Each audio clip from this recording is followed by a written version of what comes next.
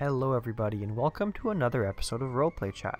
I'm Matt, a game master who can't stop talking about role-playing games.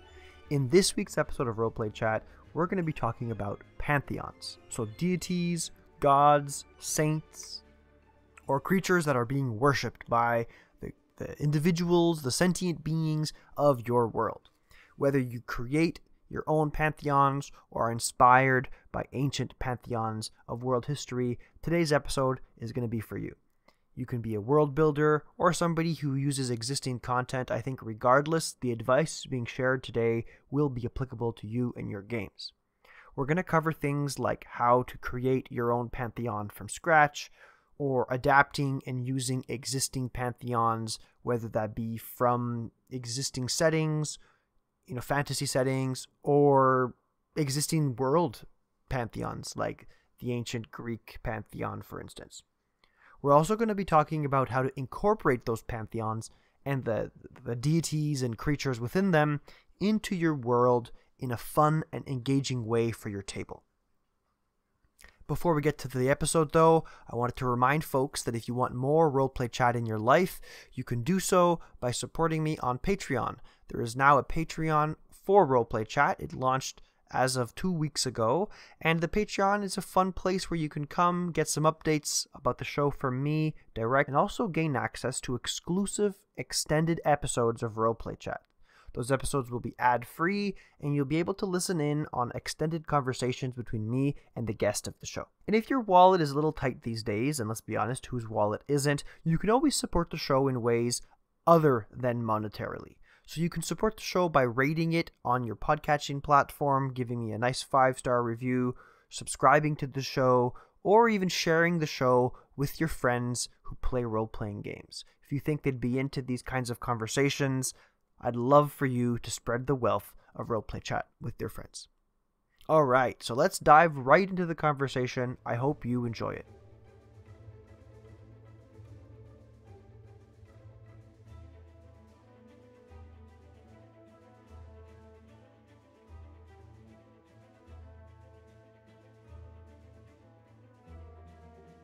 Alright, welcome everybody to the discussion part of Roleplay Chat. I am honored to be talking to you today with a very special guest. We've been working months to try and have each other, our schedules just didn't line up. Actually, I should take all the blame here. It's all my fault. I've canceled on our previous recording session. But anyway, I'm here joined by a tabletop RPG writer and content creator. He's the mind behind SideQuest, a tabletop RPG resource and magazine with 24 issues out so far and more to come. He's also a Twitch streamer, streaming all kinds of awesome world building and prep content for game masters, among other things. And you most certainly already know him from his YouTube channel, Icarus Games, a place where game masters go to learn about game mastering and share strategies to become better at it. Welcome, Anto, to Roleplay Chat. How are you? Thank you for having me. That was an amazing intro. You're listing things off. I'm like, oh, am I doing all those things? I am doing all those things. Oh my God. I don't know how you do it. That's a lot of stuff to keep track of. I don't know how I do it, but thank you for having me. It's great to be here. My pleasure. My pleasure. Anto, before we get going into the meat and potatoes of today's conversation, why don't you let the listeners of Roleplay Chat know a little bit more about you and specifically, your style as a game master and player and the kinds of RPGs you like, so that we can use that as a framework to understand the advice you're going to be sharing with us today. Of course. So my style has always been like story first. My introduction into TTRPGs in the 20 years ago that it was, it's always been the story elements that I've been much more interested in. And when it comes to my style of running the game, I do a lot of prep up front and then let that prep sustain me throughout the entire campaign and just wing most of everything else and try and focus as much as I can on players and their story. And that's my general approach. Awesome. Do you have any tabletop RPG systems that you've been playing recently, or maybe things that you're working on that you're like, this is super cool, this is my obsession of the moment? So at the moment, we're playing a Pathfinder Second Edition campaign, which we Cool. started a couple months ago now, and that's become my main kind of driver system. While I was on holiday last month, I picked up Vampire the Masquerade, and I'm very excited to give that a go. I started reading that while I was sat in Florida, and I'm so excited for it. Awesome. Yeah, it's a cool system. I've never run it either. I have the book behind me and some of the lore stuff too, and it's just so rich in content. It's a Yeah. fantastic system. Very cool. Very cool. Well, Anto, I'm really happy that you say that because I'm kind of like this too in my game mastering style, and it took me a while to realize that actually, right? You prepare for that one shot, and you're like, oh wait, Mm. this is like 7 games Yeah. worth of content.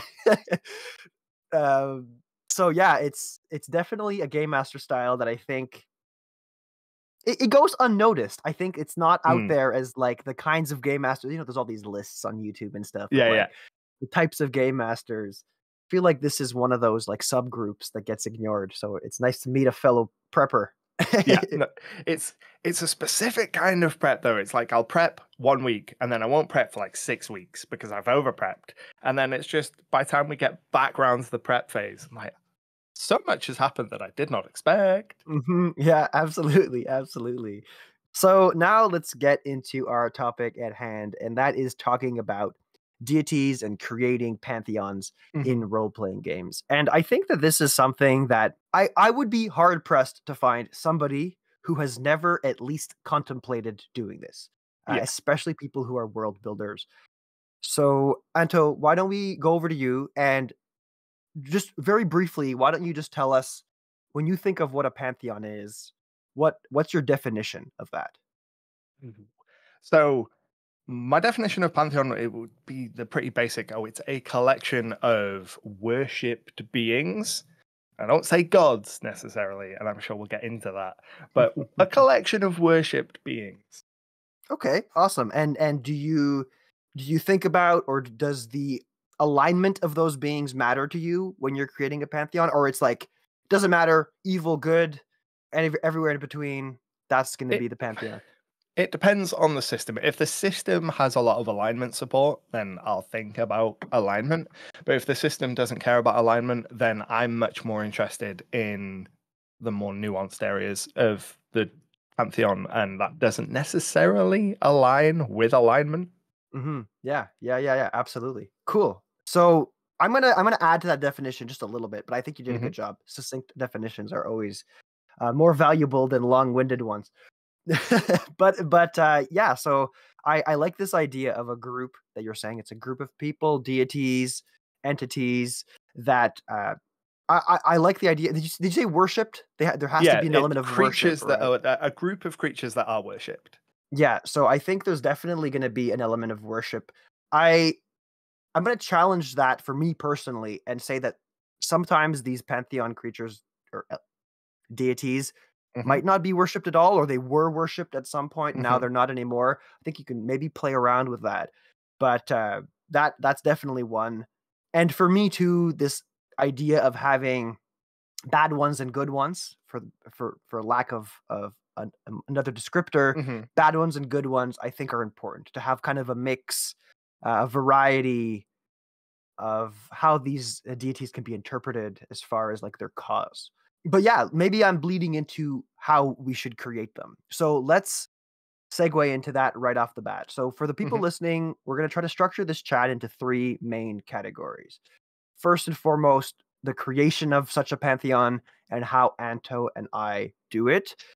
Then we're going to talk a little bit about maybe using or adapting existing pantheons for your games because I know that that's something that a lot of folks do, myself included, Hmm. depending on kind of the flavor of the game you're running. And then last but not least, we're going to talk about incorporating all of these beautiful deities that you're creating into your world in an exciting way for your players to be able to, sit back and enjoy them for what they are. Yeah. Yeah.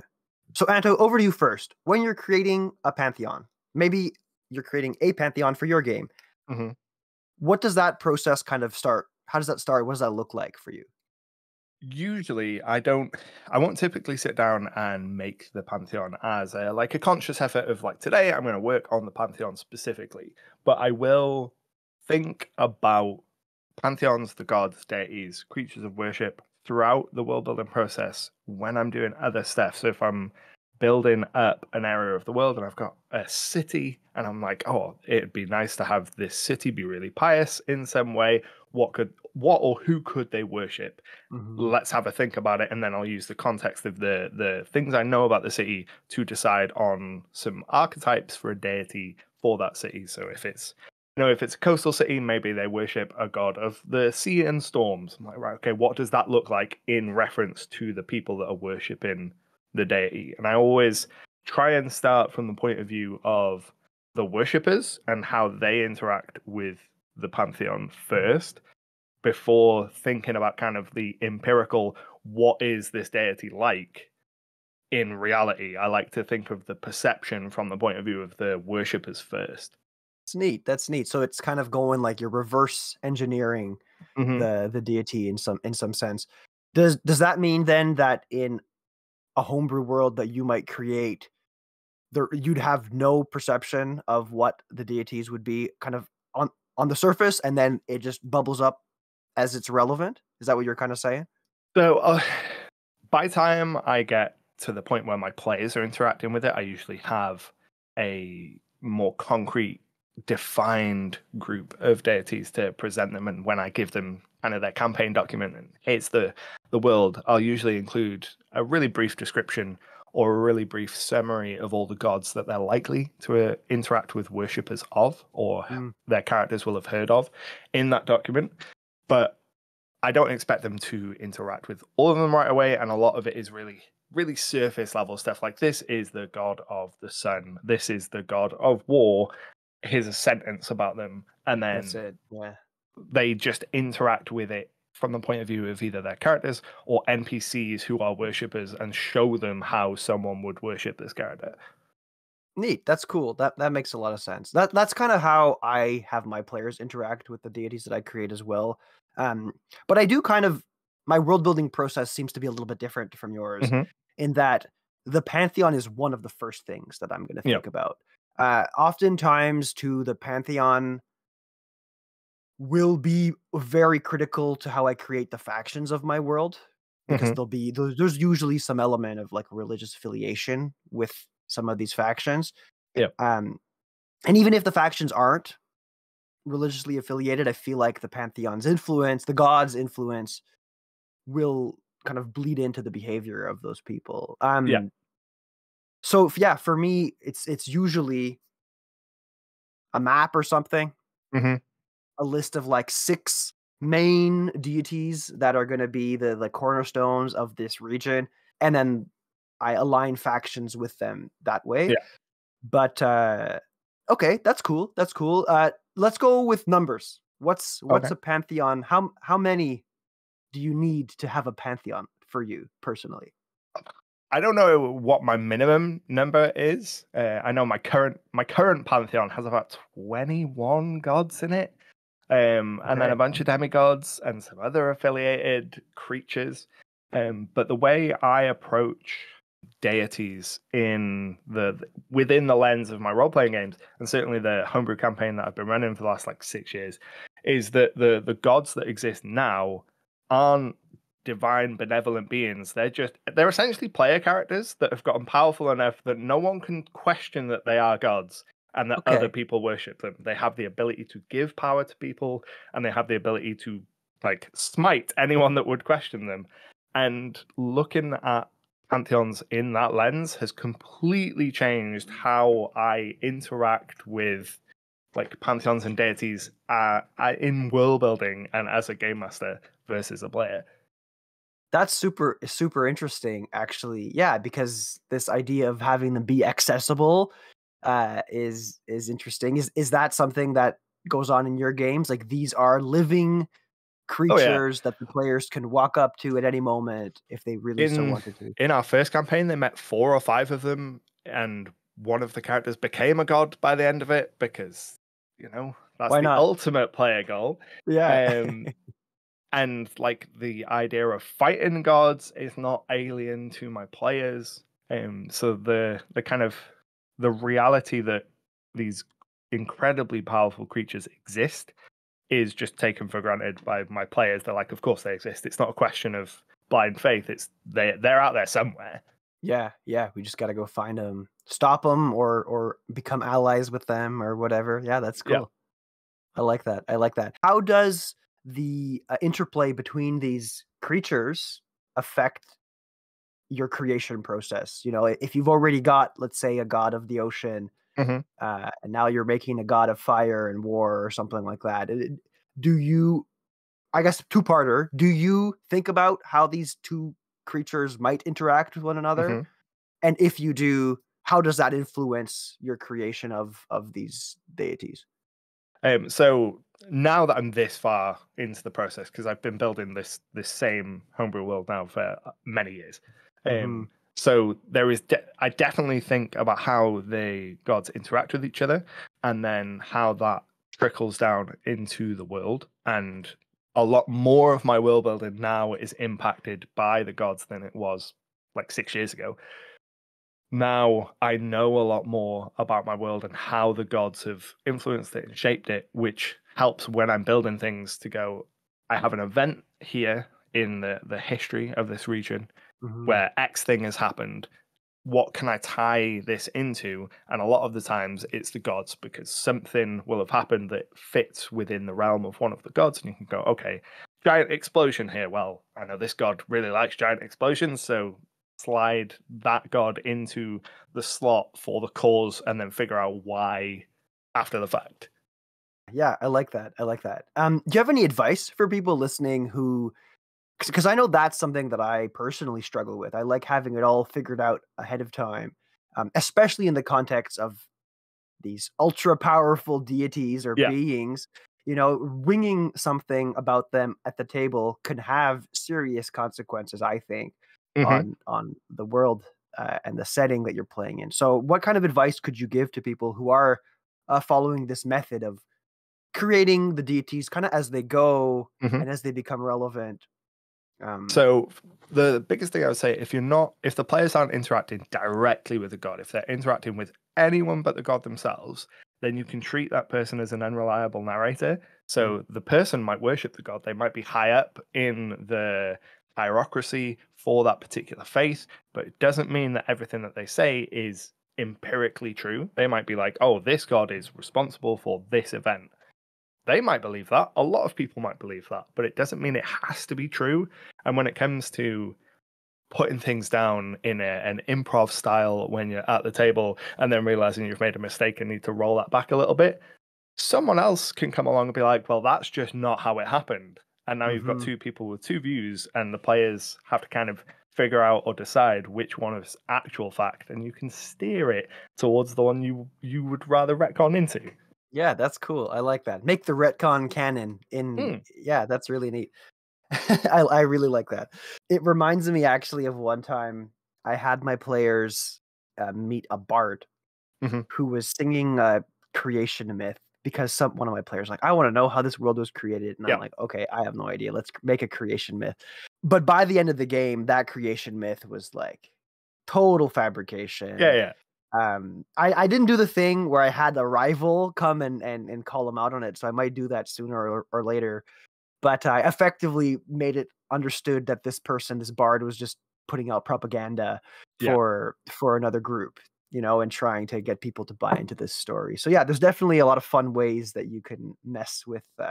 I do it all the time. I'm only just realizing I've never reflected on the process of it, but I do it all the time. Like, as soon as a few weeks ago, my players were in a situation, they know empirically that the world they're on is a sphere. It's a planet. They've been to space as players. Still had characters interact with them that were like, the Earth is flat. Just as a fact, we know it. We know Yeah, that it's flat. And then one of the players picked up on that, and there was like, my character would believe that, obviously, and had the players arguing because they had character knowledge that was different to their player knowledge. It was great. I love that's fun. throwing things like that in. Yeah, yeah, yeah. That's really cool. And it's fun to sit back and watch the players do that, Yeah, right? To have like a 30-minute scene where they're just interacting and I don't want to say bickering, but it's a nice role playing yeah. scene of them contradicting one another. It's fun. That's cool.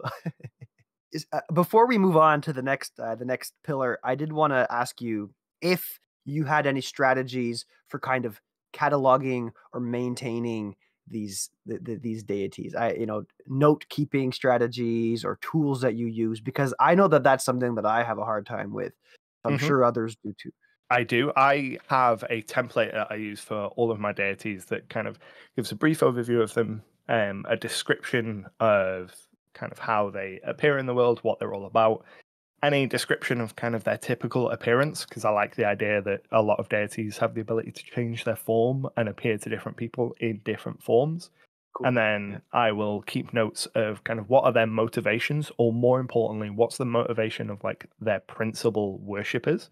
Because most of these deities will have something equivalent to a church that worships them, and what's the goal of that church. Because I think that can be different to what the deity might be, and you get some interesting drama there.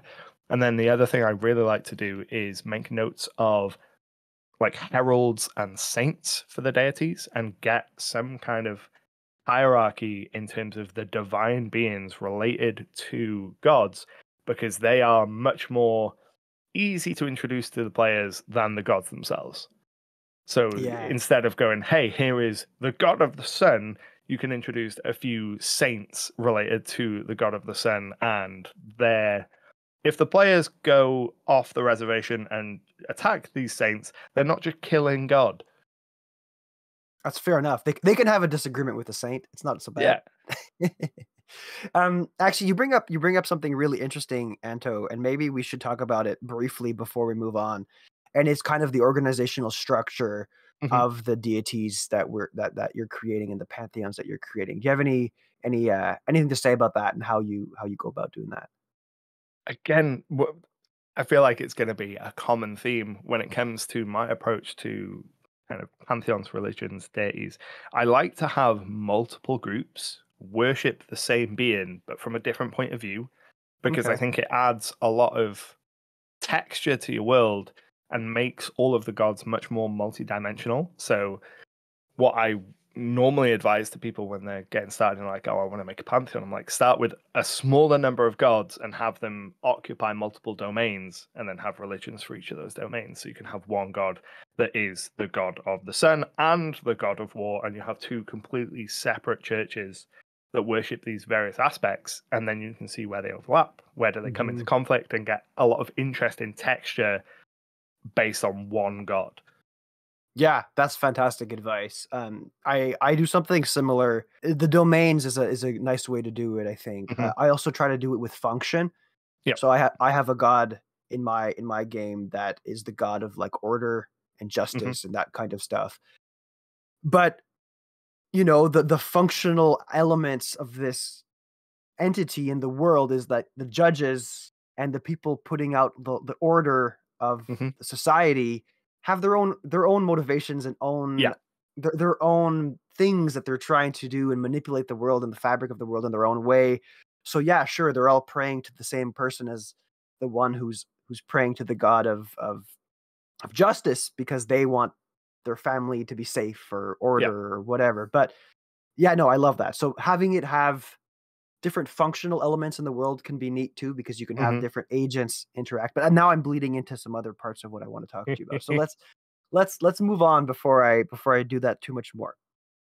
One thing that came up quite frequently in my game mastering, and when I talk to other game masters, is when I make reference to the gods of their world, they often talk about being inspired by ancient Norse gods or ancient Greek gods or things, or ancient Roman gods or what have you. And then they take those deities and then adapt them. Maybe they cherry pick some of the ones that are more relevant for their setting, or maybe they have a pantheon and then they encounter a scenario where they don't have a god covering that particular thing, so they go and they pluck it out. Do you have any experience doing that in your games? I guess first is my question. Yeah. The drawing from inspiration, real world inspiration, previous stories they've written, it's inevitable when you're creating anything. And I think that leaning into it, and depending on the way you lean into it, can be really useful. Like one way that I have used in the past is you take an existing pantheon, we'll say the Greco-Roman gods, and you go, right, okay, I'm going to use these gods in my world, but they were the gods that were before. So anytime I have a hole in my new pantheon, I can draw on those old gods and draw directly from the old pantheon and can leverage some of the real world knowledge the players have to inform them about some themes or character by using these gods. Like, pull a god that the players are going to know, and that'll give them meta information that they can use as players. Yeah, that's actually super important. I find that if the gods are too inaccessible as far as like understanding them and drawing parallels to them, you can get players to check out pretty fast. Yeah. I tried to do something like this where I had these gods that I created out of nowhere, and they were like elemental gods of some kind. So it was kind of hard to draw direct parallels to pantheons that we are familiar with at my table. And I just didn't get anybody really at the table to bite on any of like the cool myths that I was trying to like seed into the world. Yeah. And it was a bit of a disaster. I had to scrap reskin a lot of that material. Yeah. I think that player buy-in when it comes to like the pantheon and religions is difficult. It's one of the things that I found consistently hardest to get players to actively buy into is pantheon stuff. They'll happily pick up some of the information about the gods through osmosis and then years later be referencing things without really realizing it. But getting them to actively go, yeah, I want to play a cleric because I want to explore the relationship between my character and this particular god, super hard to do. Absolutely. Especially, like, it's so bizarre to me because that's what a cleric is. And like the same thing goes with like a paladin or any of these other religious like affiliated character classes. In theory, 80% of their like lived experience as a character ought to be with their, going to the church or the ceremonies or whatever, and like praying and fulfilling the like credo of that particular deity. But like, nah, I just want to smite stuff. Like, let's go. That's the thing. I think that's where the disconnect between like the GM brain and the player brain comes in. Because the player looks at a cleric and goes, look at all the cool spells I can do. And the GM looks at a cleric and goes, look how much roleplay potential there is in the interaction between me and my god. Like, I wonder whether if you polled like cleric and paladin and warlock players, whether they would proportionally be a higher number of GMs. Because they're like, ooh, there's roleplay juice here versus cool spell goes bang. that would be a fun poll to do. I imagine the cool spell goes bang would win that by a landslide. Like not even no questions asked. But all right, cool. That kind of segues into trying to get it into the adventures quite well. So maybe I'll pitch it to you one last time, Anto, before we move on to that. But do you have any other advice or stories or insights that pertain to incorporating existing deities into a pantheon that you've created before we move on? My biggest advice is, if you are struggling with pantheons, take an existing pantheon, reskin it a little, and then at the start, it's going to be really blatant that you have taken the Norse pantheon and you just have all the Norse gods. But the further you get into your world building, when you use the context of other things that you've done to bring it back into that reskinned Norse pantheon, the pantheon will start to change because your world is not our world and things won't align perfectly. And over time, it will become Norse-inspired gods that are their own thing versus just Norse gods. Yeah, that's a really good point. Another thing too, now that as you were saying that, I thought of this, and maybe it's kind of a silly example, but I had a god that was like a fire god in one of my games. And the god took the form of a giant tiger. And I used the description of, in Aladdin, that like sand tiger that like opens his mouth, the Cave of Wonders. Yeah. I used that as the description of my god. And I could not, from that point on, stop having my players reference Aladdin in my game. And it was fun. Like, it was all in good jest. But but that took away, I felt, a lot of the like oomph that I was hoping that god would have. And it totally stole the identity of that god. Like Hmm. now the god was a giant sand tiger and they would make jokes like nonstop. And like, I'm not saying that that's bad, but if you care a lot about having these deities that you're creating that stand on their own and Hmm. are their kind of their own character, if you will, in Yeah. your world, making references to existing content that you know your players are just going to lose their mind off of, Yeah. don't do that. You want to go more obscure with your references and certainly more obscure with your names, because if you name it after a character or something that players are familiar with, and especially something that is a joke to them, you've lost the battle immediately. It's game over. There's no going back. You might as well lean into it and have like a Jafar. I should have done Yeah. something like that, like had like a Jafar character or something. In Anyway, in terms of like incorporating existing pantheons, existing worship frameworks, something that I really like doing is taking conceptual worship. So a lot of non-Western religions will worship the idea of something. So they'll be the god of the sea or the harvest or the rains, rather than an individual that was a person that had like personified relationships. mhm. And I really like doing that for a lot of Pantheon stuff, especially naturalistic stuff, so storms and harvests and things like that. But it can also work really well, like you were saying, with a fire god. A volcano is an amazing fire god, and it makes sense when you encounter people that worship a volcano as the fire god. You're like, of course they do. This thing is giant and spews lava everywhere. Why wouldn't you worship it as a god? Yeah, So absolutely. doing that kind of stuff can be a really grounded way to introduce like deities and worship into your world without having to figure out a Greek level relationship map of your pantheon, which is just a nightmare. Yeah, and I'm glad you said that. Actually, we probably should have said that from the get go. You don't need to have a like family tree going on. No. You know, it's definitely not something that I've ever done. I mean, I don't know if you've ever tried, but it's Yeah, just I not worth mean, it. the way I will build and the way I advise people to will build are quite often really different, because I'm like, oh yeah, I've got a pantheon of like 21 gods with complicated relationships and there's all this other kind of stuff. But I am insane. So don't do that. Do this much more simple starting thing instead.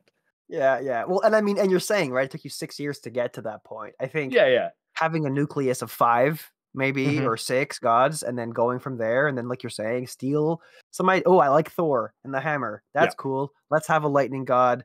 We're going to call him something completely unrelated to Thor because otherwise they're going to be quoting Marvel movies at you Yeah, all yeah. game. But you know what I mean? Like it's not a bad thing. It's not a bad place to start and then you let the game kind of Yeah. take And on a life of itself. if the players don't care about it, you don't need to care about it. So if none of the players are like, "Oh, I want to play a pious character," well, then it's only ever going to be background, and you only need to worry about it in a background sense. If someone's like, "Oh, I want to play a cleric," then you just need to figure out a god for them to worship and just a couple peripheral relationship gods to them, just to get the context of how they interact, and Yeah. you can build up from there. You don't need to sit down and go, right, 5,000 years of history. I'm going to figure this all out today. Could you imagine? Um, but you know what though, Anto? The problem with that, for me personally, is I love doing that stuff, Oh and yeah, yeah, me too. I wish my players would bite on that. So let's maybe mutually vent about how we've tried to bleed that into our games, because I've tried so many ways to get them to do it, and sometimes they've been successful, and other Mhm. times it's been to my chagrin that they just ignore the cool scroll that is like on the Yeah. wall of the ruin or whatever. Um, but yeah, so I'll pass it over to you. Now that you've created a pantheon or you Mhm. have these gods that are pretty well established in your world, what do you do to feed that information and seed that content in the world in a way that makes your players excited to engage with it? I take a very shotgun approach to it, in as Okay. much as I know the players are going to ignore a good chunk of the things that I try and give them. So I need to make sure I'm giving them a good volume of things and then be ready to kind of jump on whatever they latch onto. So, for example, my latest campaign, we're only a couple months in. The very first session, the players were going to find like a religious artifact. Did they care about it? Not even a little bit. I was expecting way more buy-in because I'd like surveyed them beforehand to ask, what are you interested in? What kind of things get you excited? So I thought I'd gone through, I've ticked all these boxes. Excellent. They're gonna be really interested.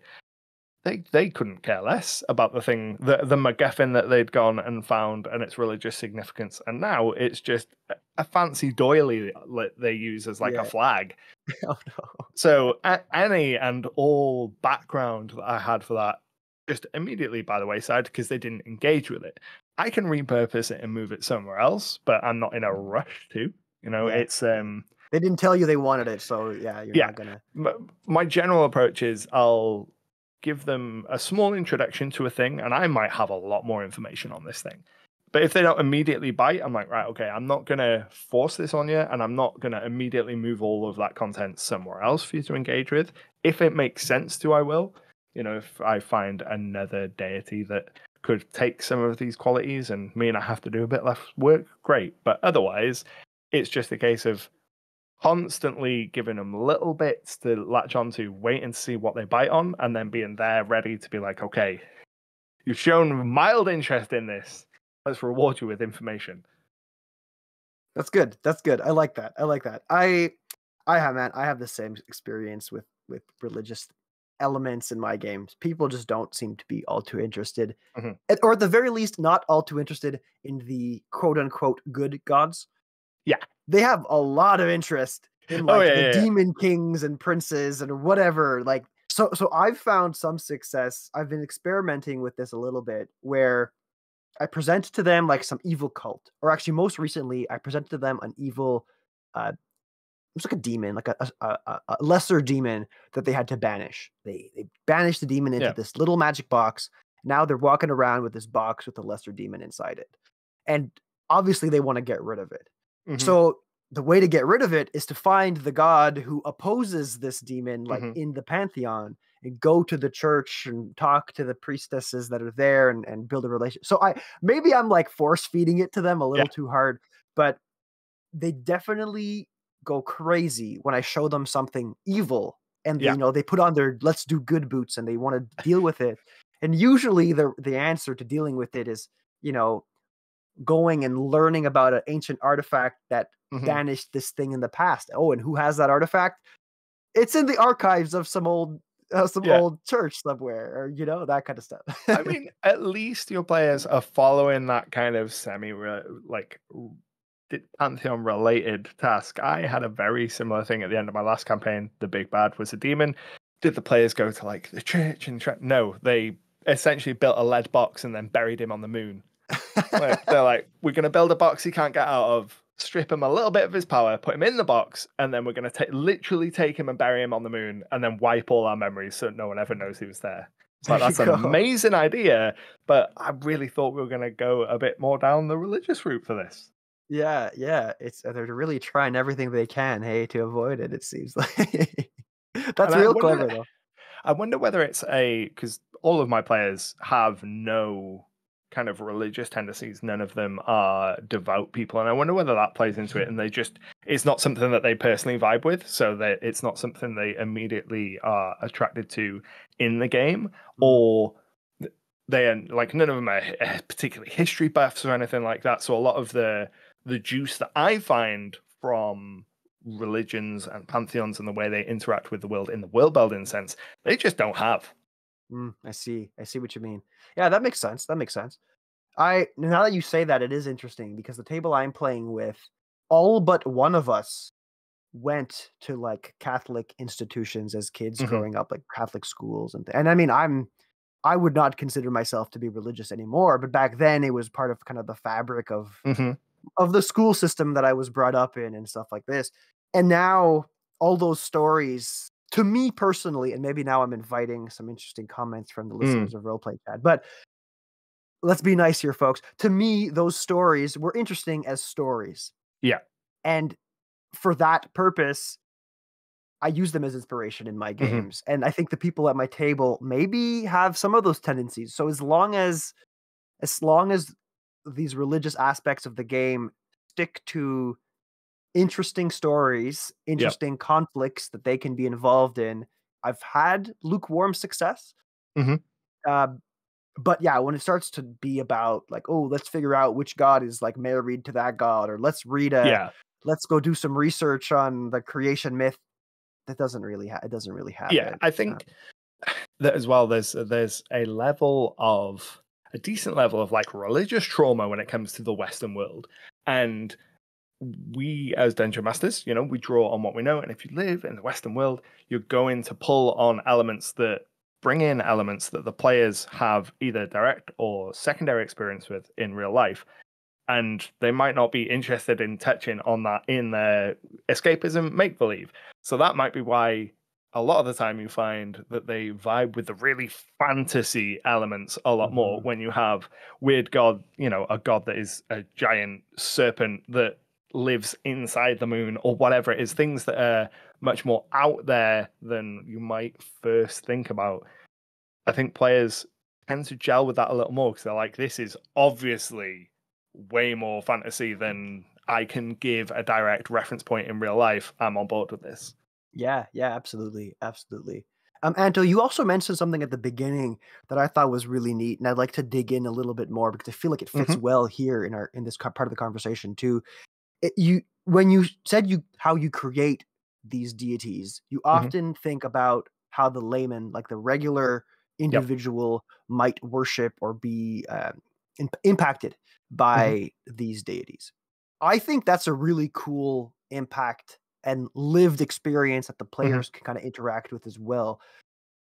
Would you mind sharing some examples of like what a faction or particular worshiper might have been an interaction that you had that you could have used to showcase Hmm. Yeah, of uh, course. the beliefs of that person? Yeah. So I have a bunch of different deities that are fairly active in my world. I have one that is the called Koros, the Mistress of Decay. She's the goddess of like natural death versus murder, and is like the god for necromancers.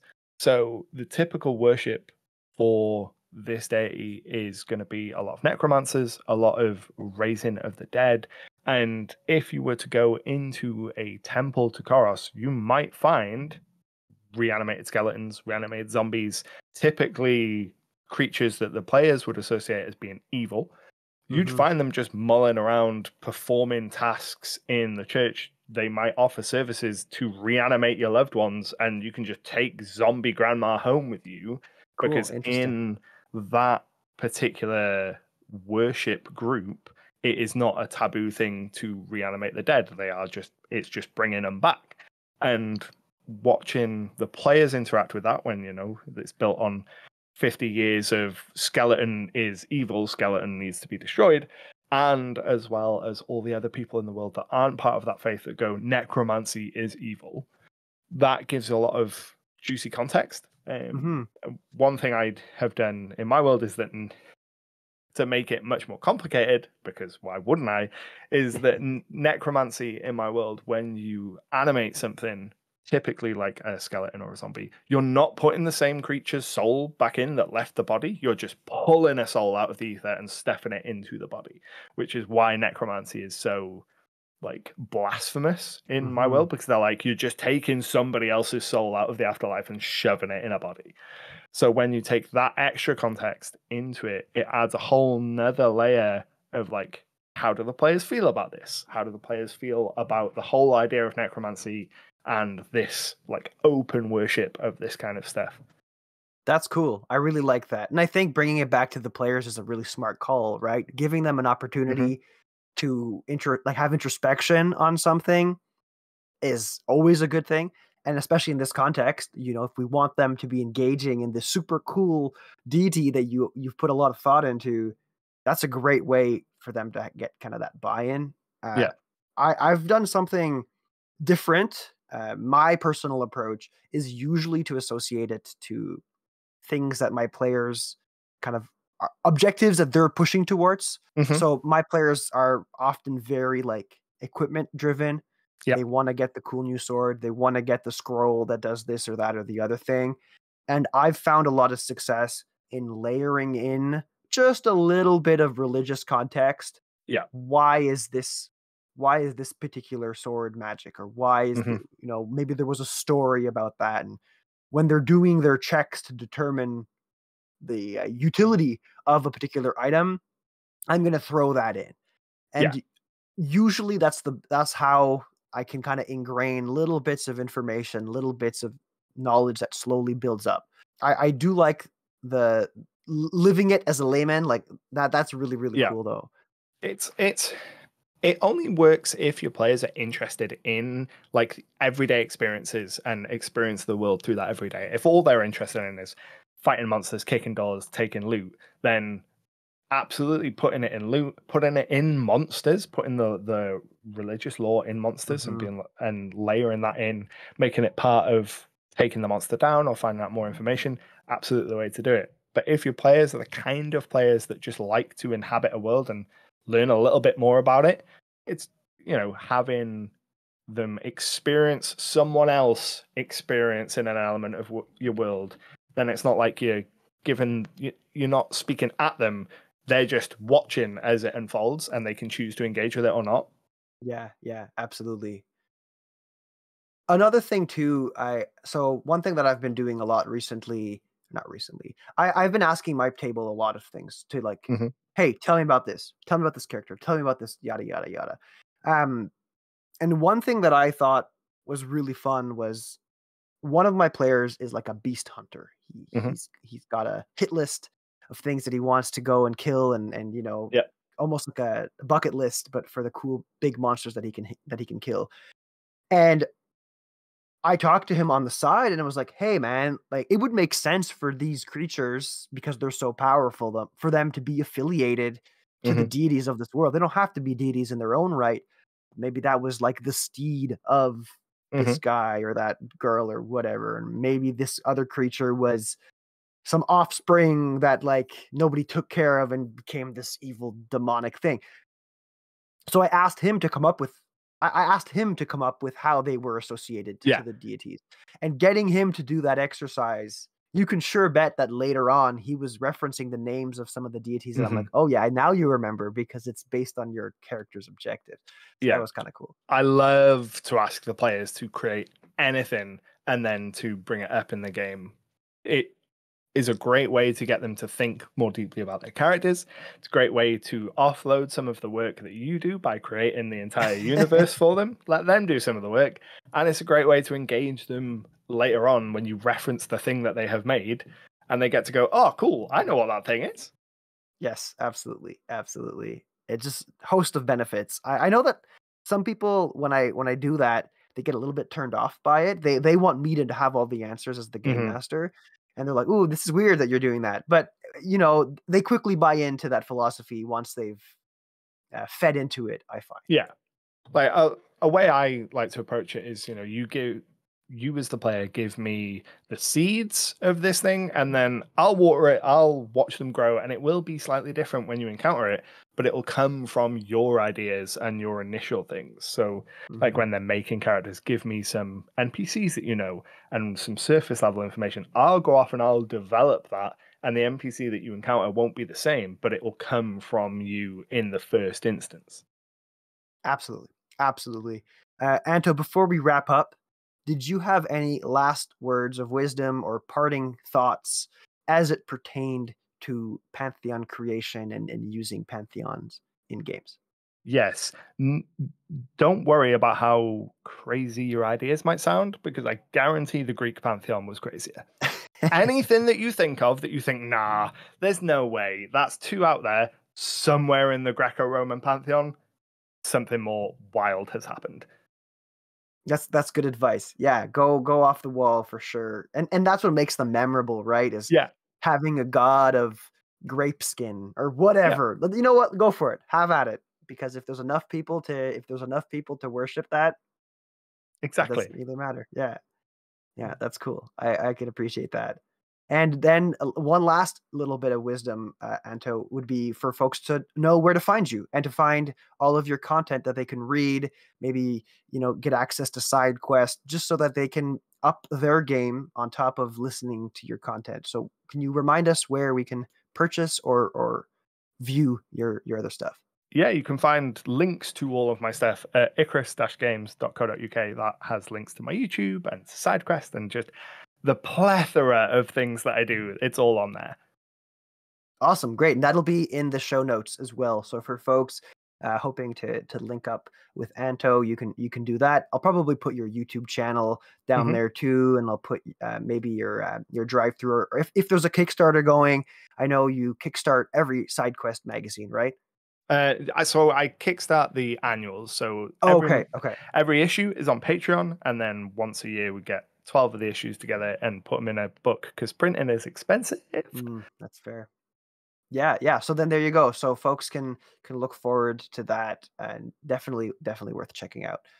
And like I said at the beginning of the show, a lot of Anto's content was inspirational to me as a game master when I was learning how to do this stuff. And so I think, yeah, there's definitely a lot of value for you to mine in Anto's backlog of material on YouTube. So go follow Icarus Games.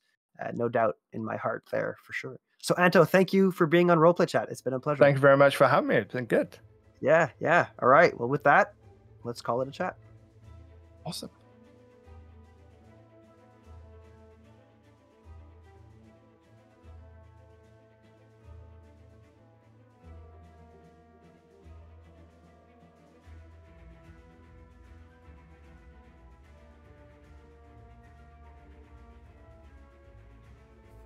As always, I'd like to thank the wonderful supporters of the show on Patreon.